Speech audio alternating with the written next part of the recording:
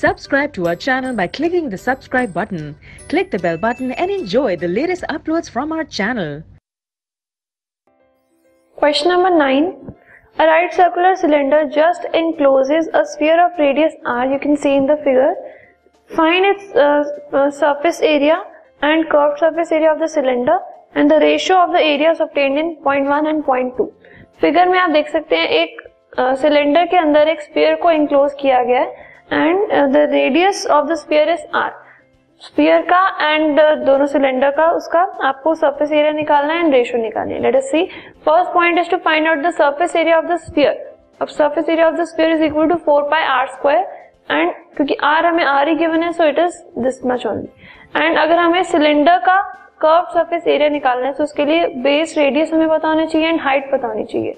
सो cylinder के लिए जो रेडियस है ऑफ द बेस, जो सिलेंडर का बेस है उसका जो रेडियस है उसका it is equal to the radius of the sphere only. So it is equal to are and the height of the cylinder अगर आप फिगर में ध्यान से देखें so it is equal to twice the radius which is equal to 2r.